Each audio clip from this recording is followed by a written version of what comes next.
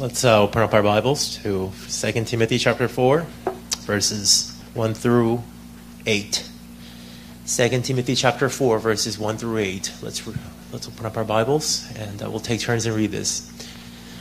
2 Timothy chapter 4, verses 1 through 8. Let's take turns and read this. I'll read the odds, and you'll read the evens. I'll read this in ESV, my part, and you'll read the even-numbered verses with whatever the version you may have. 2 Timothy chapter 4, verses 1 through 8. Verse 1. I charge you in the presence of God and of Christ Jesus, who is to judge the living and the dead, and by his appearing and his kingdom. Verse 2.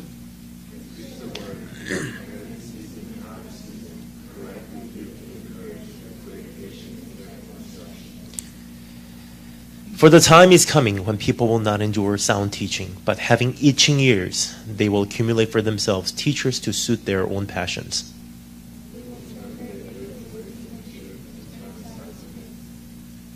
As for you, always be sober-minded, endure sufferings, do the work of an evangelist, fulfill your ministry.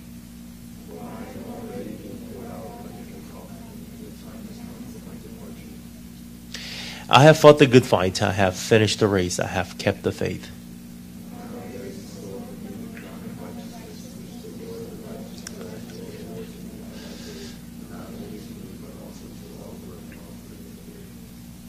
Let us bow our heads for a word of prayer. Dear Heavenly Father, we just come before you with fear and trembling once again. Would you just come and captivate us, each one of us here tonight? Would you just capture our hearts, that we may be able to wake up to you, wake up to the reality, wake up to the tribulation that's coming. Father, I do ask that you would strengthen each one of us here tonight. As your words are being communicated to your people, would you illuminate the truth to us? Would you just cover us up with the blood of Jesus Christ that your Son has shed on that cross on that day? Father, would you just come and anoint us with your Holy Spirit, that we may be able to hear the truth and nothing but the truth. At this time, entrust all these things into your hands. In Jesus' precious name we pray. Amen. Starting last night, we've been talking about how we should prepare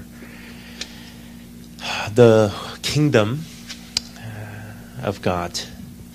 Through the 5 sessions that we're having, we're talking about the glory, which was last night's session, the journey, this morning's session, the calling, which is tonight's session. Tomorrow morning, we're going to talk about the song, right? And the number 5. Tomorrow night, we're going to talk about the remaining time. These are the things that we're talking about right now. And last night, we started with the glory. What is the reason why we should live another day? Whether you're out there in the mission field or whether you're here in America living, as just a Christian, there is only one thing that we're living for. There's a common factor. Everybody lives for this if you're a Christian. In fact, everybody's created for this, but not everybody's living for this right now. However, if you're a Christian, you're trying to come before what the will of the Lord is, and you're trying to discern what is God's desire for me to live my life for. And yet last night we talked about the glory of God. When you really behold the glory of God, and that should change your life. And when you begin to live for the glory of God, you'll begin to join the journey with Jesus Christ. And that journey will take us to the ends of the earth. And this morning we talked about that journey. In that journey, there's going to be persecutions, there's afflictions, there's imprisonments that are waiting for us. But in order for us to really finish up the journey, this morning we talked about, in order to really finish up the journey successfully and being able to achieve the goal that God has entrusted to us, we have to become a man and a woman of one thing, and that is to have that oneness with God. Not divided hearts, but you're just serving the Lord and only Him. So tonight we're going to talk about what does that look like? What does it mean to be a man and a woman of one thing in this day and age? And that's our calling. And how should we fight the good fight? In other words, how should we fight the good fight that's been entrusted to us in each day of our Christian lives in the world that we live in right now? So today we're going to talk about three things. Tonight we're going to talk about three things that this passage communicates to us. Number one, we're going to talk about the world. What is the world that we live in? How is the world changing the world? Number two, the Christian, me. How am I supposed to live in this world? Number three, the crown. The fate of all the Christians who fight the good fight, who run the race, who finish up the course, and who keeps their faith, what happens to us? So the world, the Christian, and the crown. When I sometimes come up with this kind of title, I'm actually proud of myself. This is like a very good title of a sermon. But that's what we're going to examine tonight. Three things. Number one, let's examine the world. Let me read verse 3 and 4 one more time. Jesus warns us, this is exactly how the world's going to change. Verse 3 and 4. Actually, I honestly want to examine more in depth of verse 1 and 2, but we're just going to have to focus on these three things for the sake of time, because tonight I actually want to talk about a little bit more about myself too, because I believe there's going to be a long way that we have to travel together. There's going to be a lot of good things that may come out of us. So I want you to know where I am from and what I've gone through, and I want you to know something about me, so we can actually have that relation of trust, so we can reach the ends of the earth together. So today we're just going to talk about three things. I wish we could have more time to talk about more things, but today we're going to zoom in and actually talk about three things, three truths. Number one, the world. Let me read verse 3 and 4. For the time is coming when people will not endure sound teaching, but having itching ears, they will accumulate for themselves teachers to suit their own passions. And they will turn away from listening to the truth and wander off into myths. That's exactly what Apostle Paul is saying to his disciple Timothy. This is how the world's going to change. What is the world that we're living in? How is the world that we're living in right now? And if you really don't wake up to it, you don't really see what's really going on around us, isn't it? Sometimes we are just too busy with our own lives. We're too occupied with our own lives. We don't see the big picture. We miss out on the big picture of what's going on. And when you realize, in actuality, what's really going on, maybe it's too late.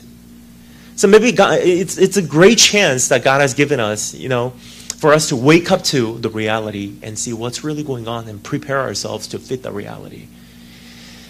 You see, one thing that I did learn in military school is this: if you know your enemy and if you know yourself, you will be able to win every single battle that you may face in this world.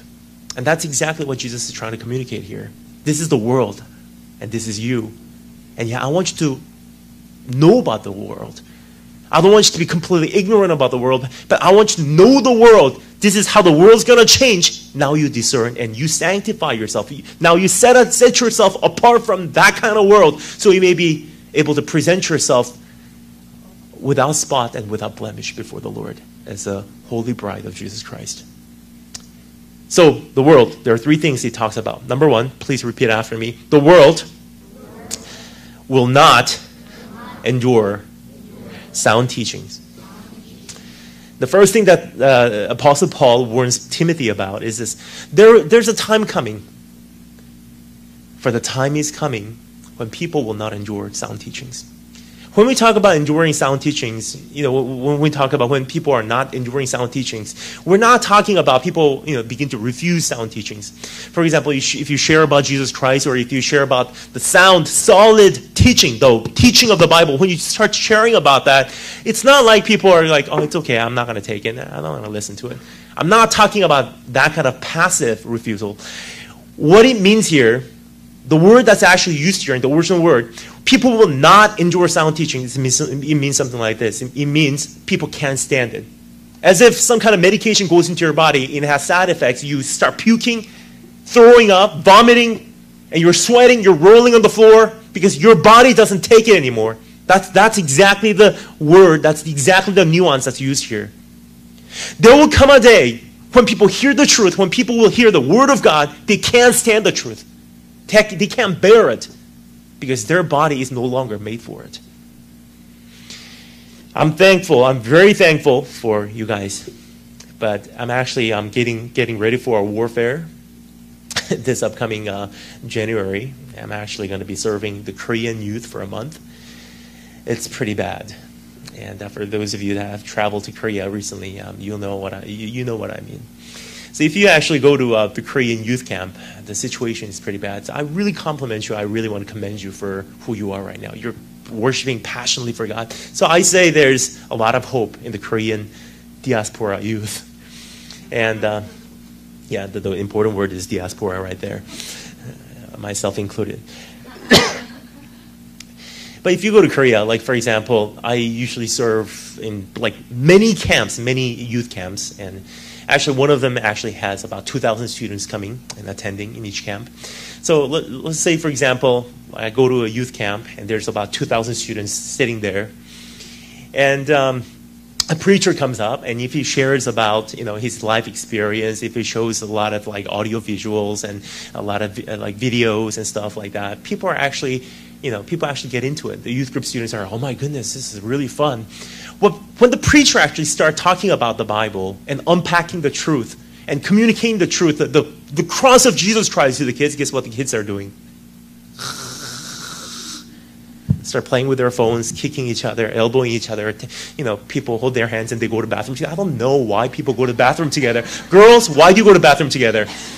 That's one mystery that I will be able to find out when I see Jesus Christ's face. It says, Jesus, why does people go to the bathroom together? Especially in youth group camps.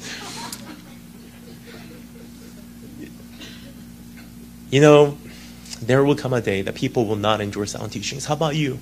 What are you interested in? Are you interested in the flowery, the luxurious aspect of Christian, culture? Or are you simply interested in knowing God? I want to have more of Him. It might not be as fancy. It might not be as fun. But the book of Hosea says, come, let us come and know the Lord. God desires to be known by us. Number 2, how is the world changing? Number 2, it says, please repeat after me. The world will become self-centered. The number 1 was the world will not endure sound teachings. Number 2, how's the world going to change? It says the time is coming. The world will not endure. The world will become self-centered, because it says here, they will not endure sound teachings, but having itching ears, they will accumulate for themselves teachers to suit their own passions. In other words, they will start listening to the sermons somehow that fits them. They'll begin to follow those teachers and teachings that somehow they feel encouraged and they feel good about it. That's exactly what's going on throughout the world, isn't it? If you go to a Christian conference, I attend a lot of Christian conferences and I listen to other people's sermons too. And I think in this day and age, probably the most, the most popular teaching is this: you can do it. And when people hear that, it's like, oh, I can do it? Yes, I can. I'm going to try really hard. People really get excited over that kind of message. But when people actually hear the message of God saying, you know what, there's going to be tribulation, not peace. So now it's not going to be peaceful time ahead of you, but it's going to be more tribulation coming on your way. So prepare for those times. People don't want to hear that. But I'm going to ask you now, if that somehow the message fits you well, you say, oh, it's a great preaching. If the worship somehow fits you well, you say, oh, it's a great worship. Well, if the church works out for you, you say, oh, it's a great church. But I'm going to ask you this: since when have we become the standard to measure what's good and what's wrong? Since when have we become the measuring rod to discern what is good and what is not right? The Bible never has us as a standard. The Bible never has us as a measuring rod. Who's the only person who is the only, what is the only measuring rod according to the Bible to discern what is good and what is wrong? The great I am. If God likes it, it's a great worship. If God likes it, it's a great preaching. If God desires it, it's a great church. But who am I to say, oh, it doesn't fit me, so it doesn't work out for me. I don't like it, it's not for me. That's not a good worship. It's not a good sermon. Who are you to say that? How come the people's egocentric selfishness has sneaked into the church. Everybody says what? Me, bless me, understand me, sympathize me, bless me now, understand me, hear me out. I'm going to tell you right now, human rights has corrupted the church. But this is not the place where the human rights becomes the ultimate founding stone of a gathering. But this is one location in the world where God reigns, and God's glory becomes the founding stone of our community. In other words, if you don't like it, if God likes it, so be it. Number 3. Please repeat after me. The world will wander off into myths. When we talk about myths, people say, oh, are we talking about the Greek mythology? I'm not talking about that. If you look at the original terminology here, the myths, people will accumulate for themselves, the teachers, to suit their own passions. They want to hear what they want to hear, not the words that God wants to communicate to his people. So people want to talk about themselves. They want to benefit from, they want to benefit from it. They're not really interested in what God's thinking about the church. They're not really thinking about what God's thinking about the Christians. Many times we are up for accomplishing our agendas, our own agendas, instead of really thinking about what God's plan is for the rest of the world. So if you want to really join God's plan, God's going to start opening up for you what he really feels about the world. But many times we choose to hear what we want to hear.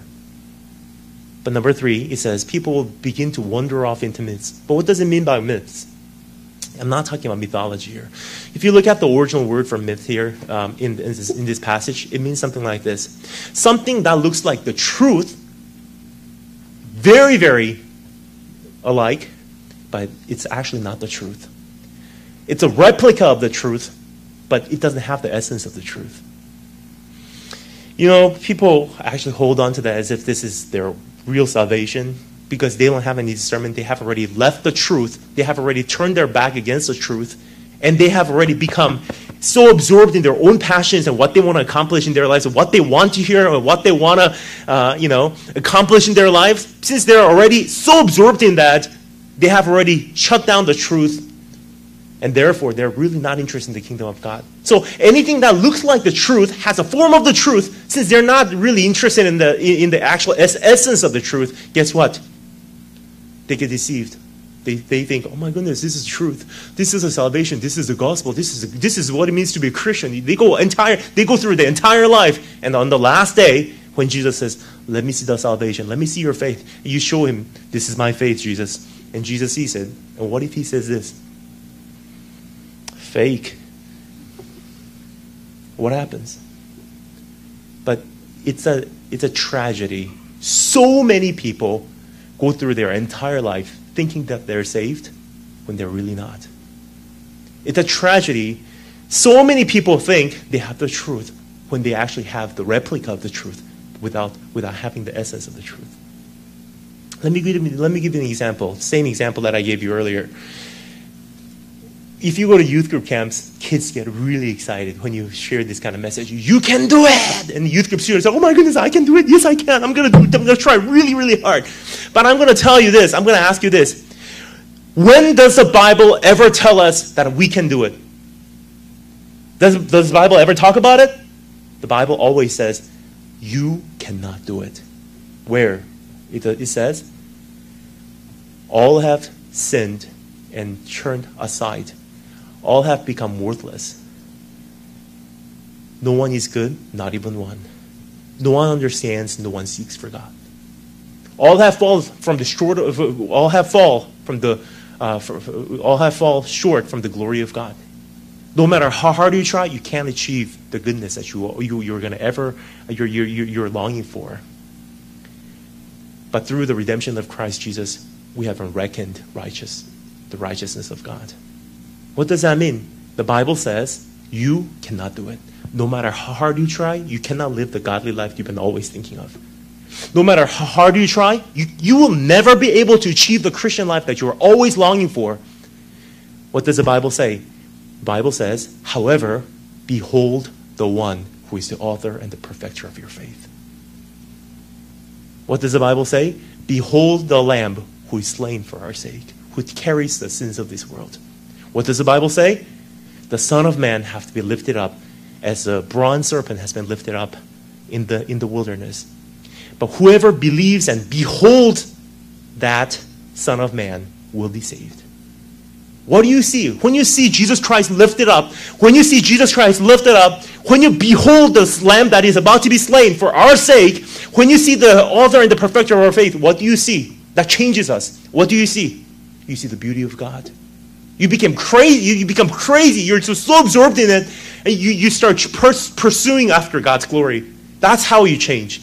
You don't change by trying really hard. You don't accomplish your Christian life by trying so hard. It never happens.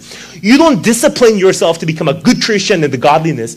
What happens is the founding force in your entire Christian life has to be the beauty of Christ. I think certain people are actually pretty crazy, but from the bottom of my heart, I do respect them. Artists, they have long hair, they smoke a lot. I'm sorry for stereotyping, but these are the artists that I know, and usually they're really poor, and they eat like grilled cheese every day, 3 times a day, and then they're so skinny because they're underfed, and they smoke a lot, and they have long hair. I don't know when they wash their hair, and it's probably been a long time since they actually took a shower, and they probably don't shave. But you know what? They're even outcasts from the family. Their parents are not proud of them. You know what though? One thing that I do really admire about them, they are actually in pursuit, risking everything that they have, but they're pretty much placing their entire life on the line for the beauty that they have found in their life. The object of beauty. They want to have that. They want to capture that. They want to have more of that beauty. That's the reason why they place their entire life online, in order to have that beauty in their lives. In that sense, I think Christians are just like artists. People don't understand us. Sometimes our parents outcast us. It's like, I don't know you, But you do it, although the world may not understand you, you place your entire life online for what? For the beauty that you have understood. For the beauty that you have seen in Christ Jesus. That's the one thing that you want in your life. It's to pursue after God's glory. That's how you change. But you see it? You can do it. You cannot do it, but you will be able to do it in Christ who strengthens you. That looks very, very similar. So when you don't stay awake, and if you don't stay awake, and if you don't discern, you'll be deceived. You're like, oh my goodness, everything's pretty much all same. You go after it, but it starts like this. Towards the end, it's a completely different destination. So I'm going to encourage you, brothers and sisters, stay awake. Now, 2, and forever. So number 1, the world. Number 2, let's talk about us, Christians. One of the reasons why I had to share about the world is because of this, and that's the same reason why I showed you the video. How was the video? Was it okay, understandable? Actually, one of my staff members made that. It's a guy that I work with, Jesus Generation Movement. It's a computer programmer. He actually made that, and he actually gave it to me so I can use it in the U.S. during my trip.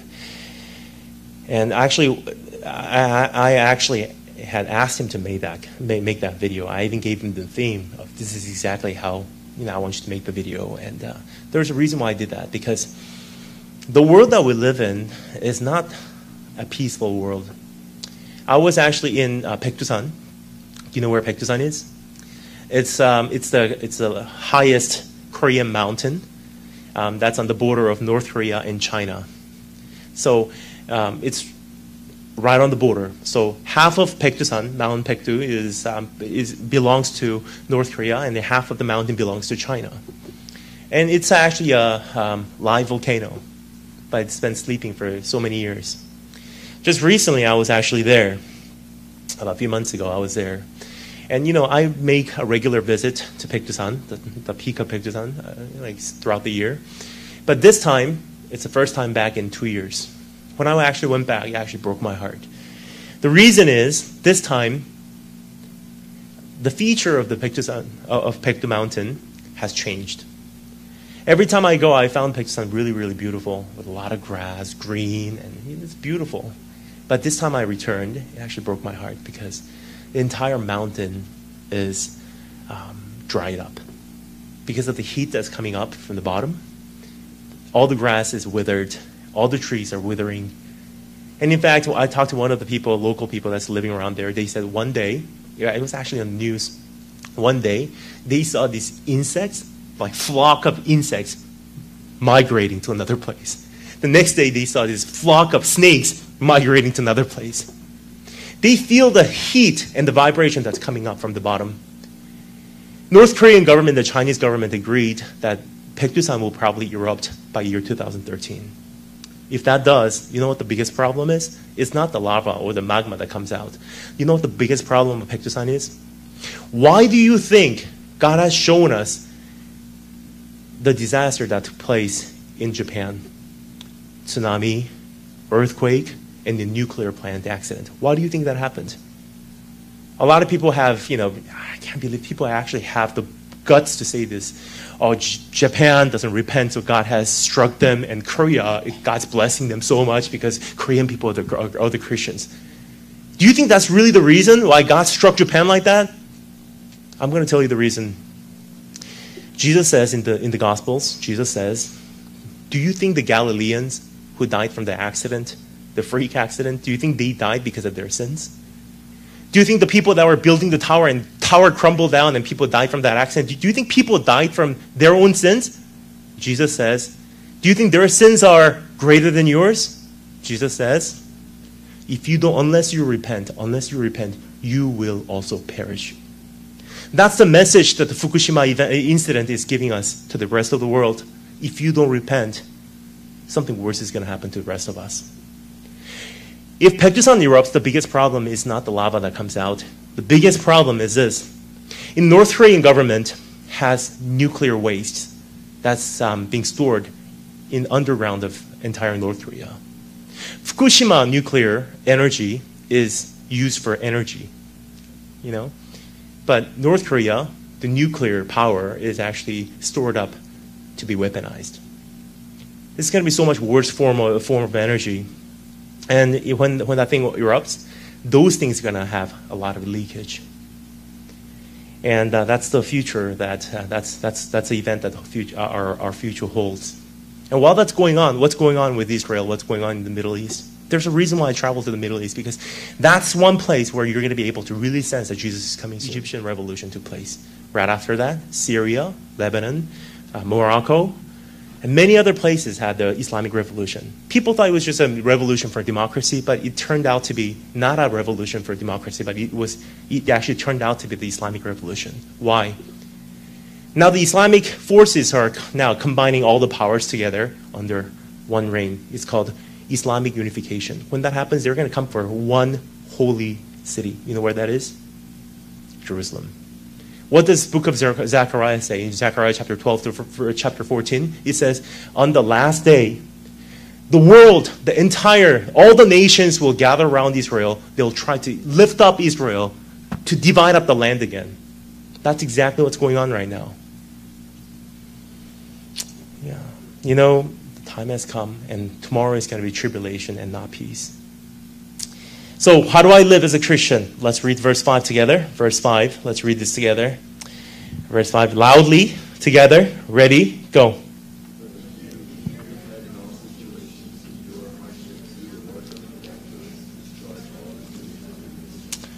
Amen. I said to you earlier, this afternoon, if I come here during this 3 days, if I were to share, everything's going to be fine, don't have to worry about it. If you try really hard, you're going to be able to live a good life. If you try really, really hard, God's going to mightily use you. You know what? That's an easy sermon for me. Everybody loves me for that. But I'm not going to do that because woe to me. If I do that, that's not the reality. That's not the truth. But just like any other time throughout the history, I want to remind you one thing, and that is this. Tomorrow's going to be tribulation, not peace. If that's the reality that we're facing, it's not the right thing before God. It's probably a foolish thing rather for us to think, praying for our God change the world, everything's going to be fine. That's not the desire of God. You know what the desire is? God says, bless all the nations. However, no matter how the world may change, no matter how the entire world crumbles down, I want you to have such a faith, such Christianness that you'll be able to withstand in the last days. It is to change yourself, your entire framework that you're going to be able to withstand, endure through the entire last days. So first thing God mentions is this, be sober-minded. Please repeat after me, be sober-minded. What does it mean to be sober-minded? So being sober-minded means wake up to it and discern. Know what the truth is, what is not the truth. Brothers and sisters, I'm going to remind you this. Jesus says in Matthew chapter 24, on the last day, everybody is going to come in the name of Jesus. You know what that means? Here's Jesus, there's the Messiah, there's the Messiah. Everybody's going to come in the name of Jesus. What does that mean? Everything is going to say, oh, Jesus told me to do this, Jesus told me to do that. Everybody's going to come in the name of Jesus. But the problem is, you have to discern. Is this really from the Lord, or is this not from the Lord? Is this really complete and the pure gospel, or is this just a biased opinion of someone? Unless you stay awake, unless you discern, you will never be able to discern. That's why in the book of Philippians, Apostle Paul actually mentions this. I want you to really understand, I want you to really discern what is good and pleasing and the perfect will of God. It's not just a matter of good and bad. You have to pass that point. After a certain point, you're not doing it just because it's good. You're doing it because it's pleasing to the Lord. But after a certain point, you're not just concerned with whether this is pleasing to the Lord. You have to be concerned, as you live in this last day, you have to be concerned, is this a perfect will of God? So I'm going to tell you, brothers and sisters, I'm going to really ask you to stay up, wake up to it. Now understand, is this good or is this wrong? And if it's good, is this pleasing before the Lord? And if it's pleasing, or is this perfect will of the Lord? Discerning like that throughout your entire life will enable you to be able to live out this life according to the Word of God, according to the will of God. Unless you do that, you're gonna be making mistakes in your life without you realizing what you're doing. Number one is be sober-minded. Number two, please repeat after me, endure sufferings. Endure sufferings. More than any other time in history, I think there's one Christian worldview that must be organized in our hearts. The Christian worldview is this. Please repeat after me. There's a lot of repeating today, but please do. Tomorrow is tribulation, not peace. That's the Christian worldview. That's one Christian worldview that we have to have as a Christian. Because the Bible says over and over throughout the Bible, what does it say? When the persecution comes to you, when the suffering comes to you in this last day and age, do not be surprised. In other words, expect it. Because that is part of our Christian worldview. This will happen to you. What does book of Matthew say? What does Matthew chapter 24, Mark chapter 13, Luke chapter 21, what does John 17, what do they say about this? Do they say everything's going to be fine, everything's going to be worked out? Some abstract optimism. Does it talk about that? What does the Bible say? The Bible says in the last days, there's going to be famines, there's going to be wars, rumors of wars, there's going to be earthquakes, there's going to be persecutions, there's going to be tribulation. Be ready for that. So, brothers and sisters, I'm going to ask you today, now accept the truth. Say, tomorrow's going to be a not good time. So people say, oh, Happy New Year, but I'm going to give you this message. Actually, this is the message that I preached in Los Angeles before I came here. They actually asked me to come and preach the last message of 2011 on Christmas Day, and I actually share this. Happy New Year. I'm going to say that out of respect, but if you really look at the Happy New Year, it actually means two things. In that happiness, two things exist. One, it's going to be greater tribulation than 2011. But number two, it's going to be a greater revival. Time of a greater revival in 2012. So that's the Happy New Year. That's the good news. But in reality, it's going to get harder and more difficult and more difficult and more difficult. So there's one thing that I promised before God. As a missionary, it's not an easy life to live sometimes. And I talked about going to the western part of the world, leaving China, because that's where the gospel movement is right now. Fire, burning up. That's a fire of the revival burning up. Now, taking the gospel, traveling the rest of 1/3 of the way back into Jerusalem, every transportation infrastructure is already ready for us. In the book of Isaiah, chapter 40, it says, prepare the way of the Lord. Make a highway in the wilderness. You know what? The highways are already ready, completed. You don't have to make it. They've been made for us already. There's at least another road called the Asian Highway. Some of you may think, well, big deal, that's China, but what does it have to do with us, Koreans? But I'm going to tell you, time has come. For the longest time, for 5,000 years, God has prepared this Silk Road. Now the time has come, as if God's pulling this rubber bands. God pulled it all the way to Korea, and He has planted it in the southern part of Korea. There's a southernmost city on the west side called Mokpo to Daejeon. And there's Yeosu, the central southern city, Yeosu to Daejeon. And eastern south city, Busan to Daejeon. There's a main highways connecting in Daejeon area. And from Daejeon, it goes straight up to Seoul. Until now, from the highway that travels from Seoul to Busan is called the capital Busan Highway, Gyeongbu 고속도로.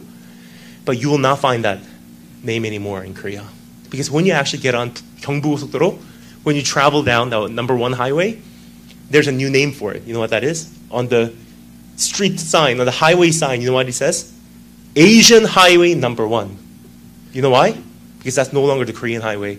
Because once you reach Seoul, the road splits up. One goes to the westward, one goes to the eastward. The one goes to the eastward, that crosses 38th parallel. It goes into Hamhung, and it travels straight up to where the Tuman River ends, and it crosses over to Vladivostok. And from Vladivostok, it takes the Siberian Railroad track. It goes to Moscow, Istanbul, and into Jerusalem. One that travels to westward, it goes straight up to Pyongyang. From Pyongyang, Siniju, we cross the Yalu River into Dandong. From Dandong to Shenyang to Beijing, joins the Silk Road. It travels straight to Jerusalem.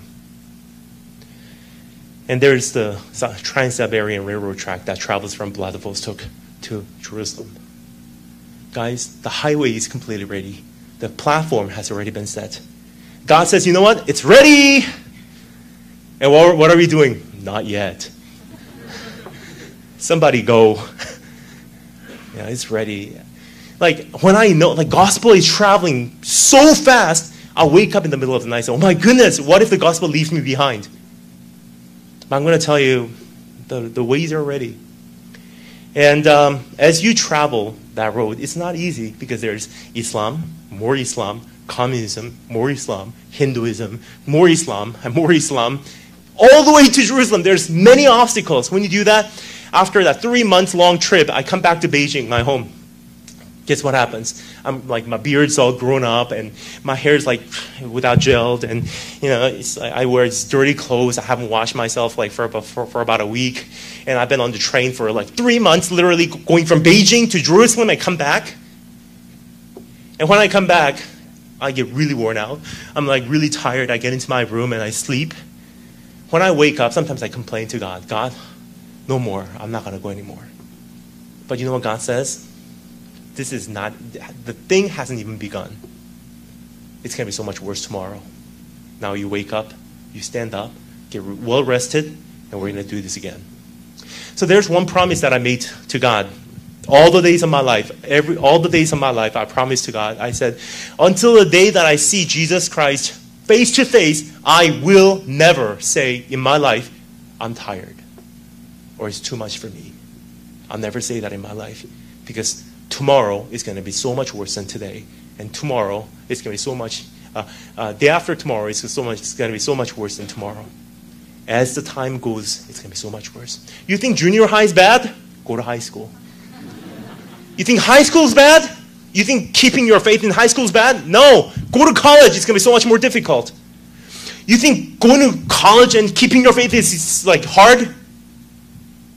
Once you really get into the real world and have a family to feed, then you think about how you can keep your faith. Don't complain about today, but think about there's a greater tribulation that's coming on our way.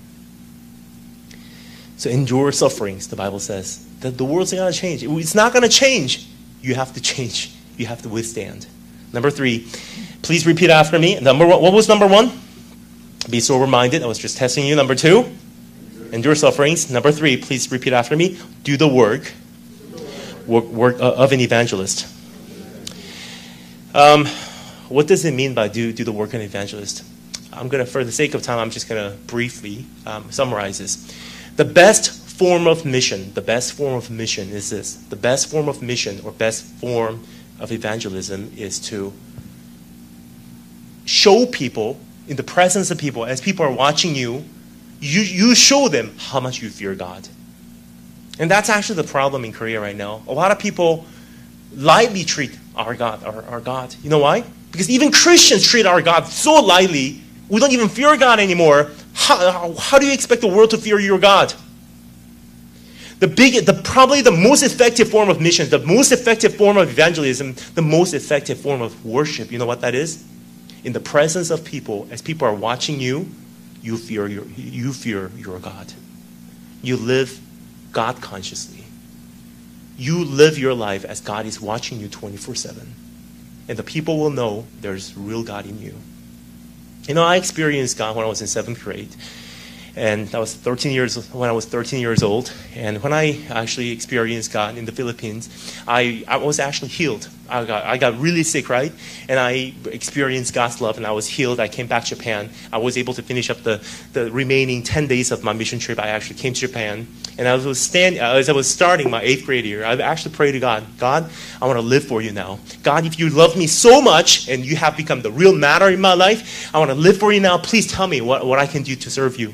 As I was praying when I was in 8th grade, I would wake up, I would kneel down and pray. When I come back from school, I would kneel down in front of the bed, I would pray. But one day, as I was praying, Jesus actually said to me something really interesting through the Word of God. He says, do you really want to follow me? And I said, yes, I want to follow you. And Jesus says, if you want to follow me, whoever wants to follow me will have to deny himself, pick up your cross, then follow me. And until then, I never knew what the cross of Jesus Christ really entails. What does it mean by Jesus Christ? Carry your cross, pick up your own cross. What does that mean? You know, I grew up in the church. I've heard many Christian elderlies talking about their testimony, referring to the cross. They say, oh, my marriage is so bad. This is the cross that God has entrusted to me. Does it really mean suffering? But I'm going to tell you, brothers and sisters, cross of Jesus Christ does not simply mean suffering. Cross of Jesus Christ means submission. Because Jesus Christ didn't have to suffer, but he chose to suffer. Why? In submission to God. Jesus Christ didn't have to be crucified. He could have come down, but he chose to draw his last breath. He chose every second that he's going to be crucified. He's going to die on the cross. You know why? Because he wanted to do that in submission to God's will. So when God says, do you really want to follow me? Do you really want to live a life that glorifies to me? And God says, then you submit yourself to me. Then follow me. And I said, I was in 8th grade. Just think about it. 8th graders, what do they know? I'm sorry. But I was in 8th grade. And I said, God, how am I supposed to submit myself to you? What do you want me to do? And this is what Jesus said. God gave me this heart. Just a realization. He actually asked me a question that I still can't forget. He said, do you think it's by chance that you go to school as a student right now? And I was praying. I was like, what? And God was giving me affirmation in my heart. He was saying, you going to that school as a student is not by chance. I, with the authority of God, have placed you as a student in that school I have designated for you. So whether you know why you have to study or whether you know that or not, whether your grades are really good or bad, it doesn't matter. I have placed you in that school as a student. Therefore, you submit yourself to me and you fulfill your your life, your role as a student, just do your best. At that point, my grades were really bad, like all Fs. I'm not extra, what's the word? It starts with D, ends with B. There's a UM in the between. I'm not extra, that.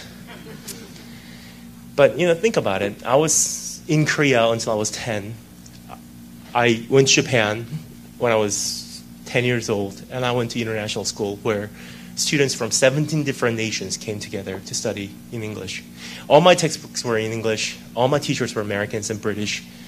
So when you actually go to that school, if you don't even understand a single word in English, what do you do? You know how they are. You know how that is, right? Especially those 1.5 generations, right? You go to school and teacher gives me this test exam. You're just sitting there. You're like you're guessing. All Fs. I actually shared this testimony in Korea, and then I said, I was I used to get all Fs, and one of the students were like, oh my gosh. I was like, why? He's like, fantastic. I was like, no, it's not fantastic. F is like fail. No. The F doesn't stand for fantastic. It means fail. Just to clear that up, right? It's all F. I had one A, actually. That's the PE, right? And a straight F, because I don't speak English. It's really bad. My English was really, really bad. Even until now, I still struggle. But back then, think about it. I'm just going to give you one instance. Actually, when I first went to school, my first day of school, when I was 10 years old, I was going to school. And I was riding in the back of the car, my dad driving with the window down in summertime. And my father actually was worried about me and my sister because, two kids without knowing a single word in English, my father is taking us to the school. He was kind of worried as a parent. So he said, well, I'm just going to tell you one word. When you go to school, people say something to you, and if you don't understand, just say, I don't know. But because of the window, wind blowing, right? Me sitting in the back seat with my sister, I misheard. I said, my dad said, say, I don't know, and I heard, you don't know. So that's the word that I learned, first word.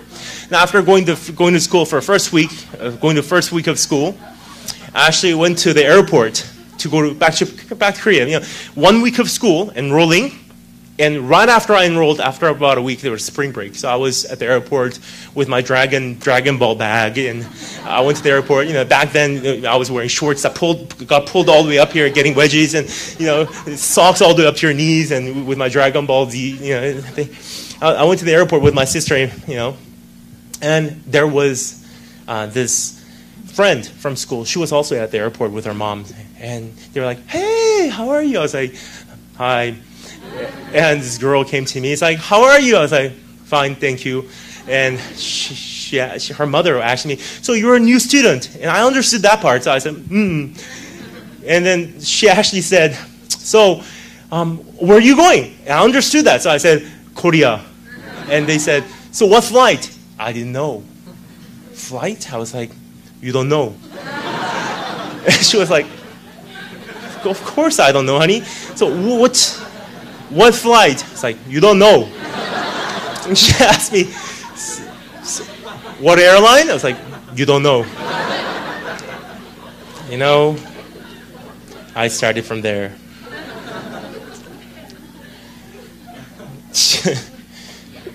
All F. And people who don't study well when their grades are already bad, they have no more motivation to study. So I would ask questions like, why do I have to learn this? Especially mathematics. I just never understood why I have to learn that. I would go to my math teacher named Mr. Binongo. He's a Filipino guy. His name's Mr. Binongo. He's actually a professor right now at Emory. And I would go talk to him every day. "Mr. Binongo, Mr. Binongo." He's like, "Oh, what's up?" And I said, I don't know why you have to learn this stuff, man. You'll never use this mathematics and like science and coding. You'll never learn this in school, like in your real life. And Mr. Redon was like, what? I was like, back home, my parents are talking to each other. I've never heard my mom saying to my father, your Pythagorean theorems are really, really beautiful. I've never heard of that. Why do I have to learn this? There's absolutely no motivation to study. But that day, I said to God, God, I really am not confident that I'm going to ever raise my grades from all F to something else. And I really don't know why I even have to go to school. I really don't want to go to school. But there's one thing that I know. God, who loved me, has placed me in that school as a student. And I will submit to you. And I said, I will fulfill my role as a student. And as my worship to you, this is what I can offer to you. I said, because I want to live a God-conscious life. I want to go to school and come back in submission to you, as a sign of my submission to you. I want to sit down in front of the desk for 3 hours every day and study. Whether it's good or not, I'm just going to study for 3 hours. That's a promise that I made to God.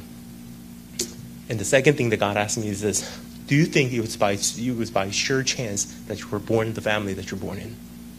It's not an accident. It's not somebody's mistake. It was not by somebody's sin that you were born in that family. No matter what kind of family condition that you may be in, no matter what kind of family problem that you may have, it's not by chance. It's not an accident. It's not somebody's mistake. God says, judging it from my infinite wisdom, good wisdom, I had to place you in that family because I loved you so much. And I said, God, I really don't understand, but in my submission to you, I will love the Father that is so hard to forgive.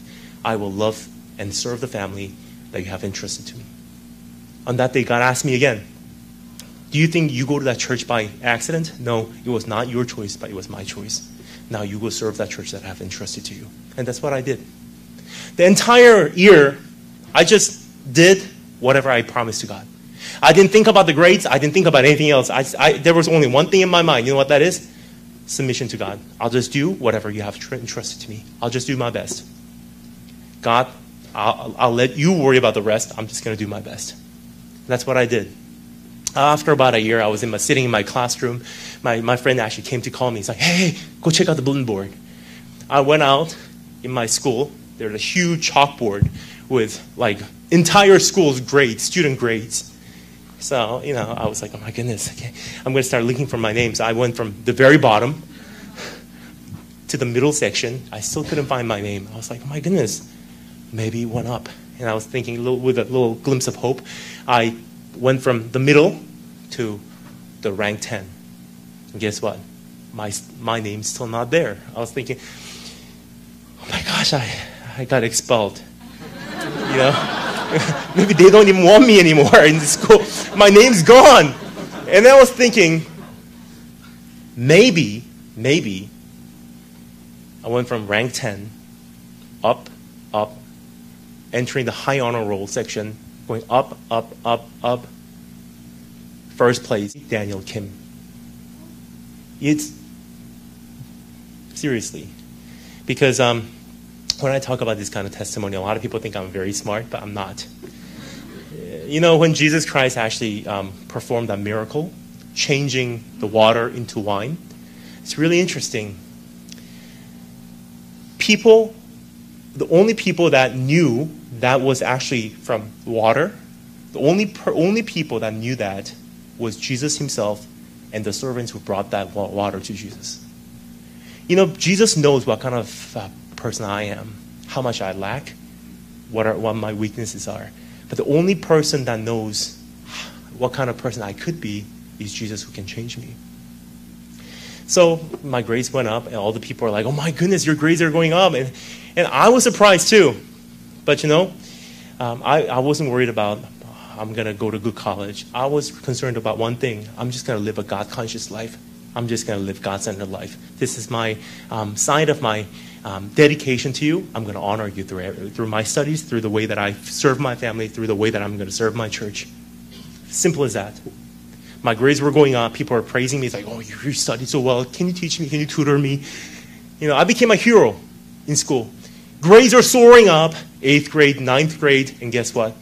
the moment I entered the 10th grade year, the grade that was supposed to keep on going up, it started to do this. And I was frustrated. God, what's wrong? You should have messed up the 8th grade and 9th grade year, not the high school years. This is the grade that I have to send to my college. Raise up my grade. But guess what? The entire year has gone by without being able to raise my grade to where it was. The entire year has gone by, me having problems with my teachers and my friends. Teachers used to tell me, you don't study anymore, do you? I said, I'm trying, but the grades are falling. I'm afraid that my grades are going to fall. I have to go to good college. I have to go get a good job. I have to, do all these things in my life. But somehow the grades were constantly falling. And when it finally hit the pit bottom, the entire year ended. Towards the end of the year, we actually had the award ceremony in school. So all the student bodies and teachers and parents, everybody got together in the big auditorium. The principal went up to the front and he actually said, I'm going to start the award ceremony. And he says, person who deserves the English class award, come up. And he was passing out all the awards to good students, right? And the last award came. The time of the last reward. It's called the PTA award. Parents, teacher have discussed, and they decided this is a student that deserves to be a role model in this school. And I'm going to give the scholarship to this student, and I'm going to give the PTA award. It's a great award, The time has come. They were announcing the recipient, the name of the recipient of this PTA award. As they were announcing, my heart's pounding. I was like, God, please, please. That's one award that I deserve. I used to live for the glory of God, but come on, I deserve that award. And as he was, announcing the recipient's name, my name was not the name that was called. My friend, who's a Mormon, who was a Mormon church, a Mormon missionary's son, his name was called. He went up to the stage, and the principal gave him the award along with the scholarship. And I was really ashamed because I was representing God. I was representing Christianity. I told you earlier, my school, there were students from 17 different countries came together to study together. They didn't only bring their cultures, they didn't only bring their nationalities, but they also brought their own gods, their own religions. In my school, there were many, many different religions: Islam, Jews, Shintoists, Buddhism, Catholics. There's many religions that you don't even ever hear of. Namnyo Horengikyo, or like you never hear of that. What? Like Omuchilligyo. There's like thousands of religions in my school, being represented by every student body. But there is me, a Christian. If you go into the lunch area of my school during lunchtime, it's really interesting. Everybody's praying to their own God. Like Islamic guys, they're praying, right? And even the Christian guys are probably the most shameful guys about their own God. They're like, they look around, make sure nobody's watching. There's weird Japanese religious people. They pray really hard. At lunchtime, they hold their bento box. They're like, hey. That's how they eat their. Then there was me, representing Christian, representing God, and that award didn't come to me, but it went to Mormons. I was so ashamed. I was sorry to God, and as I came home, I was shaken up. As soon as I came home, I knelt down before the bed. I prayed to God, God, because of my weakness, because of who I am, I have disgraced your name. I have made you comparison to the false gods. I made the false god to be more magnified and more glorified, and I have pulled down your glory to pull down your glory. And as I was praying, I just didn't feel enough.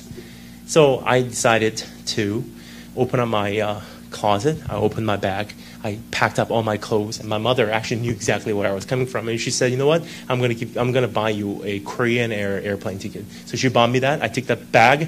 I took the Korean Air ticket. I flew to Korea. I, who finished the 10th grade year, has come to Korea during the summer break, and I actually went up to the prayer mountain, Kidoan. So when I went to the prayer mountain, there was one task, one choice. Should I completely abstain from food and drinks, or should I just abstain from food. So I decided, which side am I going to live longer? So if I abstain from food, but if I continue to drink water, I'm going to be able to live for 40 days, which means if God decides to answer me 40 days later, good luck to me, right?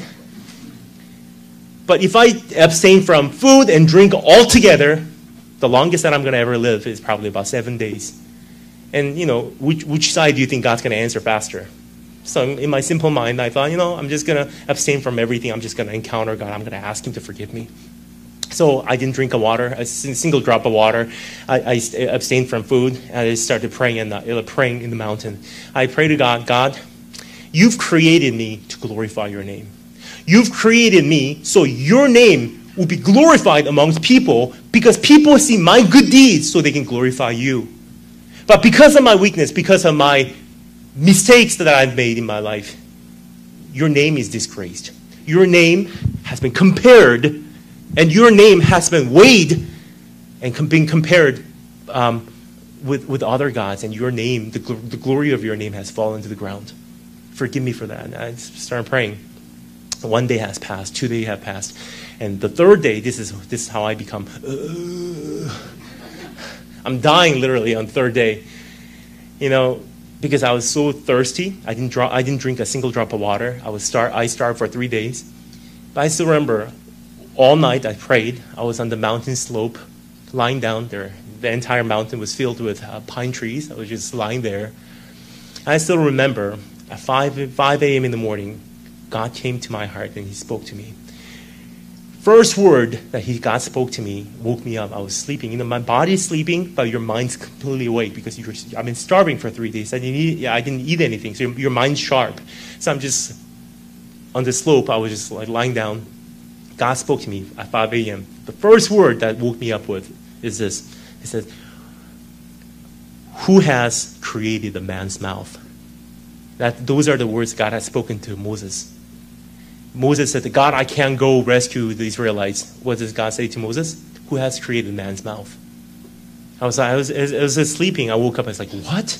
And God said to me in my heart, who has created the man's mouth? Who has made a man deaf? Who has made a man blind? Who has made someone who speaks very good English or poor English? Who has made a person to do well in math and poor in math? Who has made a person to get perfect score in SAT, and who has made a person to study really, really hard and still not excel in SAT? It is I, the Lord. My interest in you was never the grades, never the outcome. I was never interested in how well you do, but I was interested in one thing, that is this. You go to school, you come back, because you're conscious of me, because you want to worship me, because you want to honor me, because you want to acknowledge me as a God, because you decided to submit yourself to me. I was able to be glorified through that. And I thought about it, and I think I've changed. In the beginning, initially, when I went to school, I come back, I decided I'm going to sit in front of the desk for 3 hours, and I decided to, just really do things in submission to God, not worrying about the results, not worrying about the grades. But at that point, after a certain point, I think I changed. I think I changed in a bad way. I think I changed in the way that maybe I'm more concerned about the college. I have to get good grades to make my parents proud. And I'm going to have to try really hard, not because of God, but I'm going to do really hard, so I'm going to make a living for myself. I'm going to go to good college, get a good job, make a good life. So my motives in my life has shifted from God-centeredness to my own success. And I said to God, God, it's already too late. I have no desire to go back to school. My grades are already messed up. I can't go back. And God says to me, he says, I can still make the nothing into something. It is I, the Lord, who makes the dead come alive, and the life goes into death. And he says, you be concerned with one thing, that is you submitting yourself to me. Do everything in the worship of me. You honor me through every day of your life by living a God-conscious life.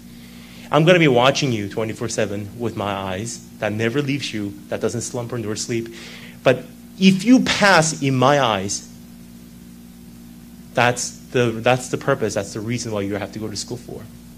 And I said to God, God, if that's the thing, not worrying about the result, not worrying about the grades, I will go back to school. Now I'll leave the rest to you. I'm going to live for one thing. That is to pass the test before you. I'm going to live a life that honors you. And I said that, and I went back to Japan. As I was starting my 11th grade, junior year in high school, it's really, scary because, I was afraid that I'm going to change God. I'm going to change again. I was afraid that I'm going to betray God again. I was afraid that I was going to forget about God again.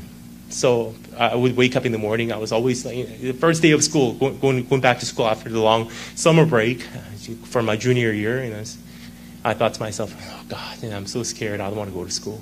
Am I really going to be able to glorify you this year? But my mother actually knew me, so she actually said, come over here. As I was leaving for school, my mom made me sit down. My sister next to me, my mom held our hands together, and she actually prayed, God, in the place where there's 8 million gods of Japan, and when students come over from different places of the world saying that their God is the real God, I'm going to send these 2 children as a missionary to school to glorify your name and let the entire world know that you're the only God. And I would say, Mom, I'll go to school. And I'll go to school. But yeah, you're actually afraid because you're afraid that your weaknesses, your character flaws, and your mistakes that you make in your daily life, you're afraid the things that people see in you will actually hinder them away from knowing the Lord. So I actually was very desperate when I go to school. So when I go to school, I actually pray. When you go to school, it's about an hour and a half on the train, the Japanese train. It's packed, jam-packed. The people that work in the station, they come out and they push you in. So you can't fit in. You literally go to school like this for an hour and a half. But you're so desperate that you're afraid that you're going to hinder people away from knowing the Lord. So this is how you pray. God, with my face, my facial expressions, my words, my eye contact, my emotions, my words, everything that I do, I don't want any of those things to hinder people away from knowing you. I want my good deeds to reflect your glory so that people may see me and they're going to be able to glorify you. That was my prayer, and this is how you pray. You're already packed. You can't pray. This is how you pray. And what do? Sometimes you just want to emphasize, God, please, I'm desperate. What do? This is how you do it. If you see a guy like this, what do? Run! That's what I did. I said, I was on the train, jam-packed. You can't even move around. You're just standing there. What do? People are like, I'm just standing there. You know what? My friend actually got on that train every single morning, but he never said hi to me.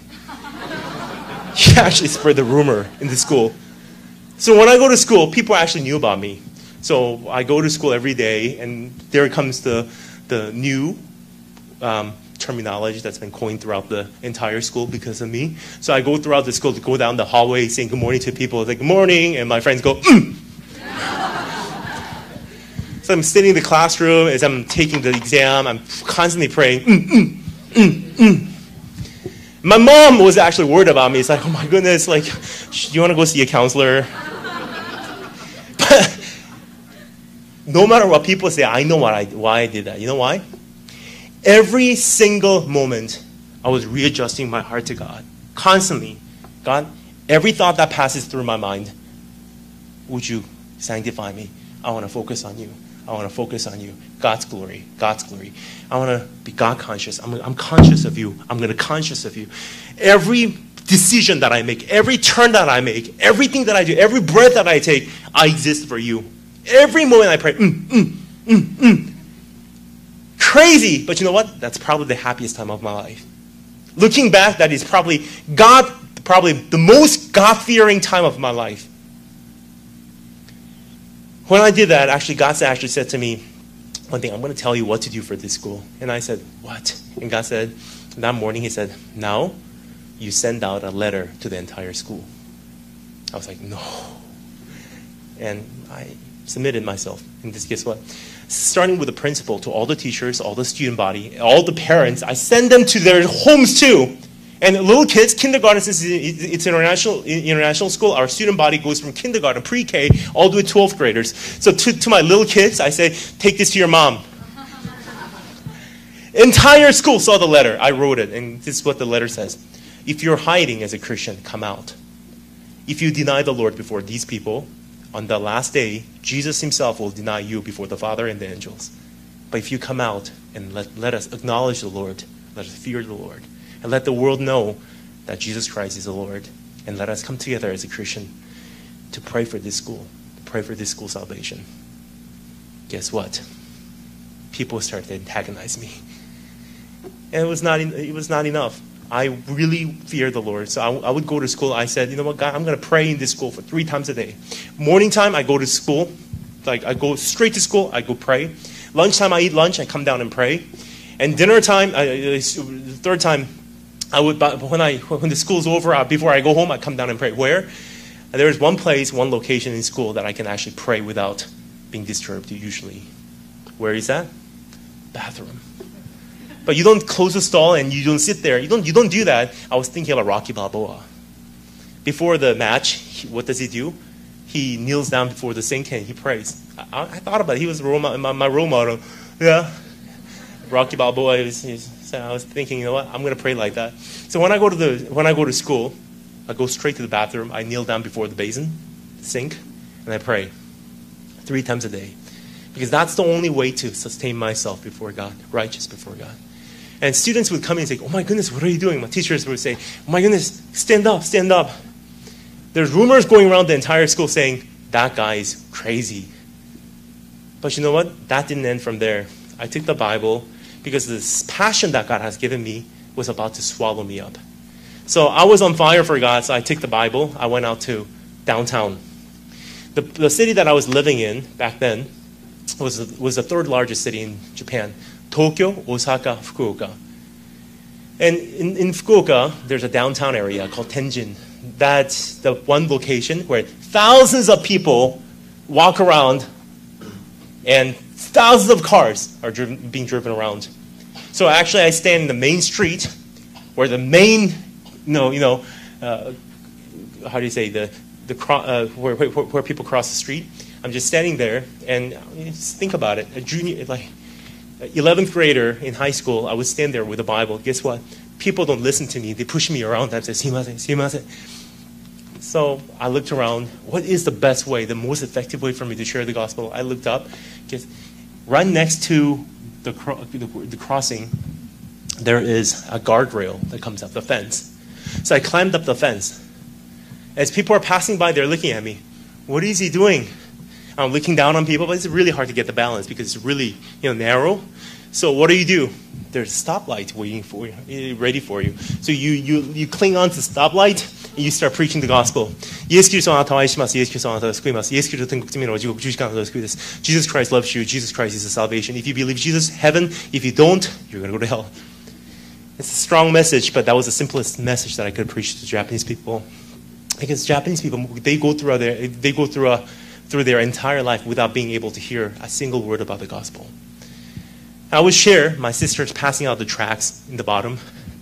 And it's Saturday night at 7 o'clock. So people throw bottles and water bottles at us.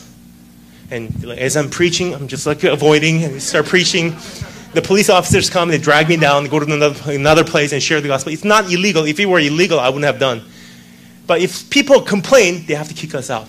They would come and say, please don't do this. Go to somewhere else and come back later. So I would do somewhere else and I come back later. You know what? Starting then, I didn't skip a single day of doing that. Every Saturday night at 7 p.m., I was there. I'm not a great preacher when it comes to the words and stuff like that. Sometimes I think to myself, God, why me? But there's one thing that I know. God looks around the entire world, and he still searches for one person that fears the Lord.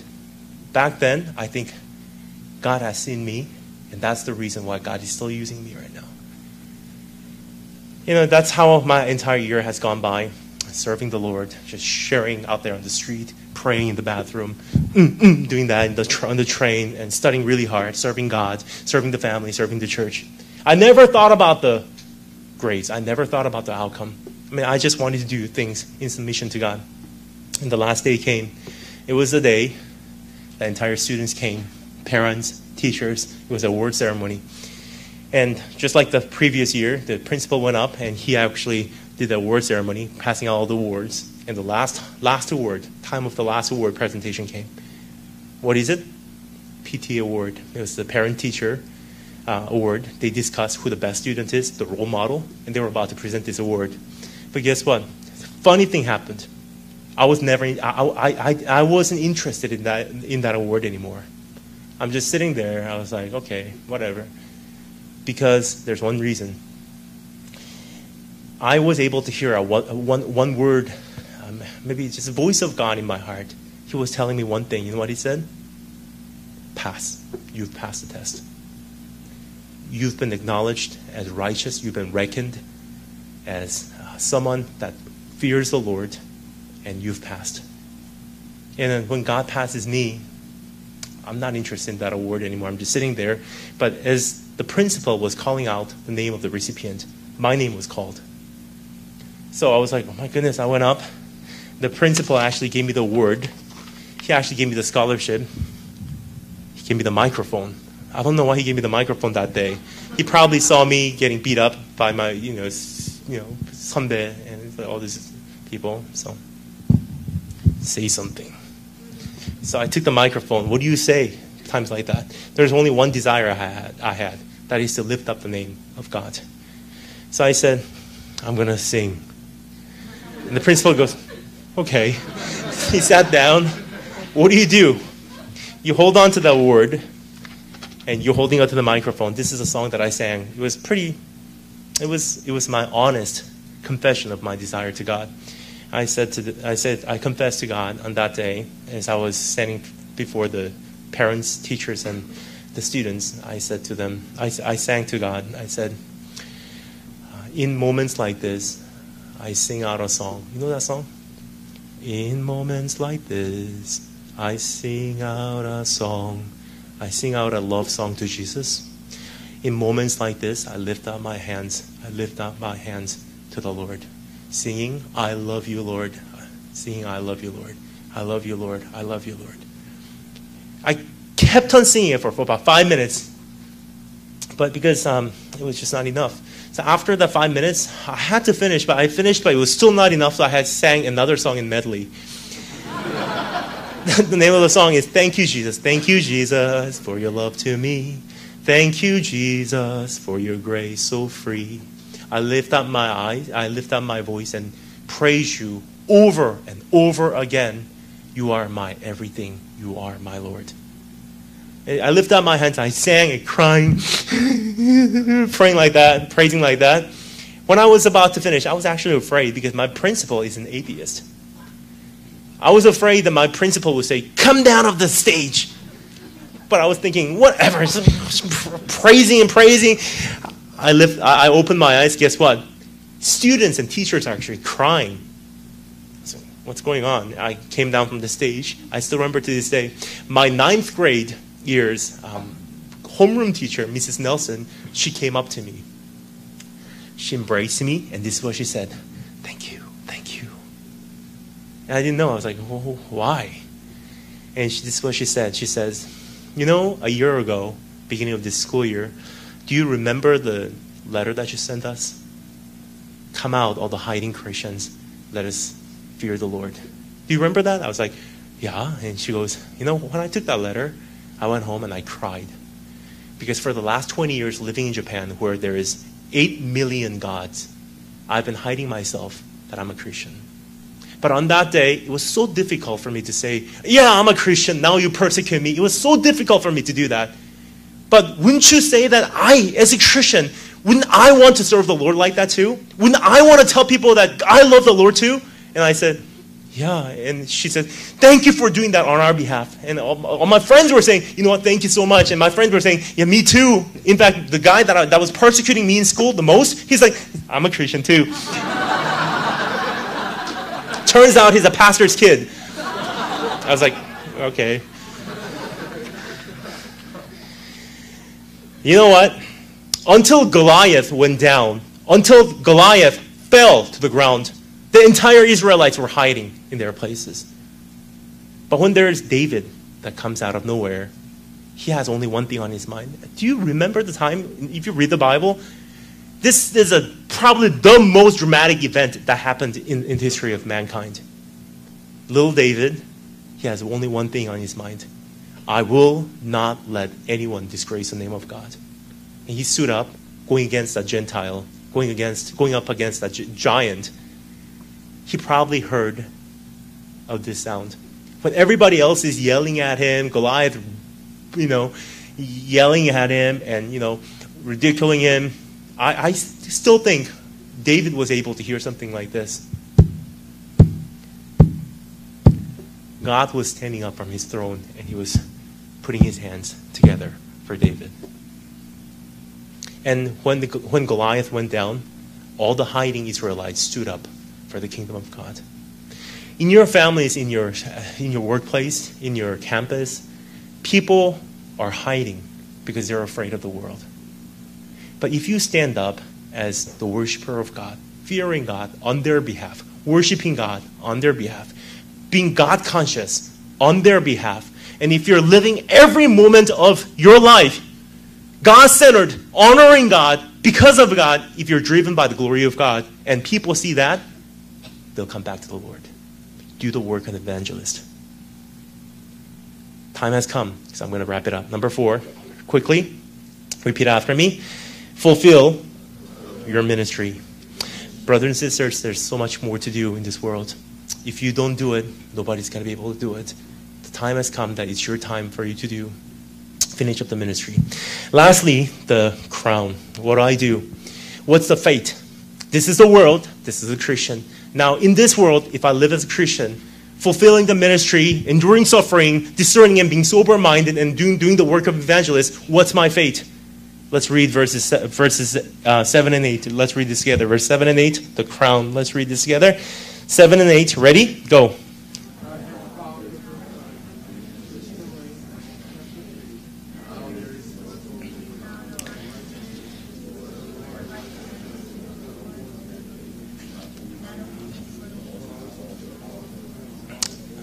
Amen. What's my fate? Starts with a C. Crown. If you fight the good fight, if you run the race, finish up the race, and if you keep your faith, let me spell that out for you. Doing the work of an evangelist, being sober-minded as you live this day and age, enduring sufferings until the end, and if you keep your faith, and if you fulfill your ministry, God will award to you on that day the crown of righteousness. But there's one problem. You know what that problem is? There is not a single person who's going to be able to keep that faith until the last stage. Because everybody is so concerned about their own lives, aren't you? You guys are still concerned about what am I going to eat, what am I going to wear, what am I going to do in the future. People still worry about what does God want to talk to me about. Me. Everybody's still God-centered, me-centered, isn't it? People don't take heed to the word of God.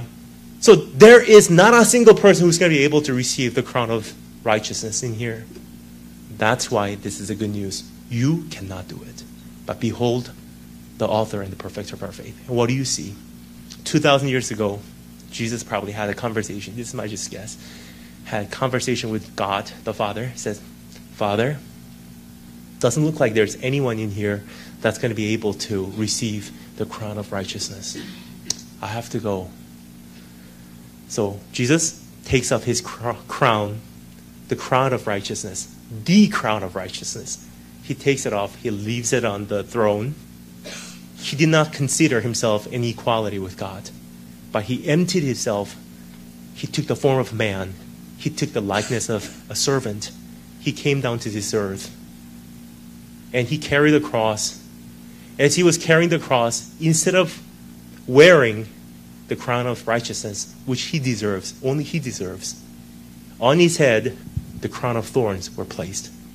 In that instant moment, something eternal happened. Something spiritual happened. You know what that is?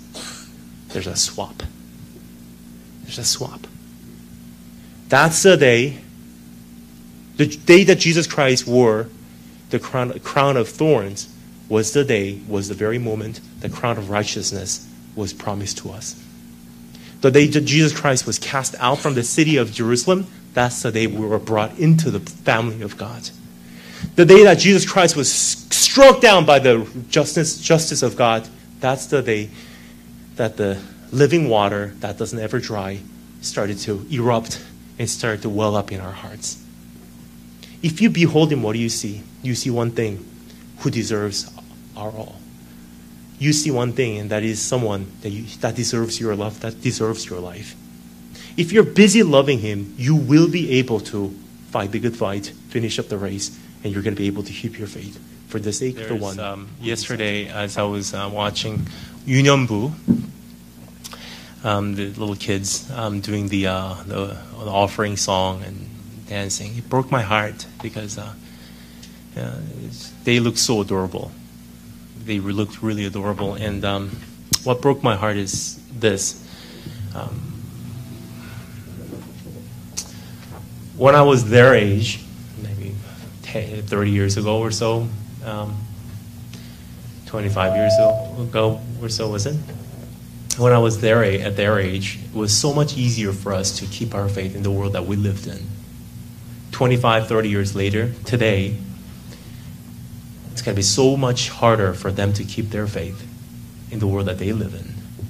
But brothers and sisters, that's not the end. Things are going to get actually worse. Things are about to get really, really bad this upcoming year. Did you know that year 2012 has already begun according to the Jewish calendar? And God decided to make a lot of changes, as soon as the year 2012 happened. According to the Jewish calendar, year 2012 has begun by the death of Gaddafi. Year 2012, according to the Jewish calendar, it begun by the death of Kim Jong-il. And that's how we're beginning this new year of 2012, according to the Jewish calendar. You know, a lot of things are going to happen this year. And you may not be able to see me ever until you go to the kingdom of God and see Jesus Christ face to face. But I'm going to ask you this. When that day comes, the world's going to turn upside down, and you begin to wonder, God, are you really out there? Or have you abandoned us? But there's only one thing that's going to be able to keep you together, keep your faith. You know what that is?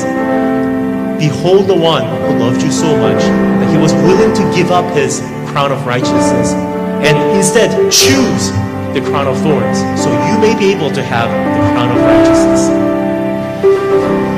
And if you love him, you're going to be able to run towards him. If you love him, you're going to be able to serve him. If you love him, you're going to be able to hide yourself in him. I'm going to just share this one thing, and I think this is something that God is showing us throughout the entire Bible. There's a 3 pattern throughout the entire Bible, and I'm just going to share one example. Not long later, there will come a time where a lot of people will probably stray away from God. People will leave God as the tribulation's intensity is heightened. People you never thought that they will leave God will actually leave God on that day. People that you never thought will ever come back to God on that day, they will actually come back to the Lord fearing God. That's the day that Jesus talked about. Jesus says, on that day, the first will be last and the last will be first.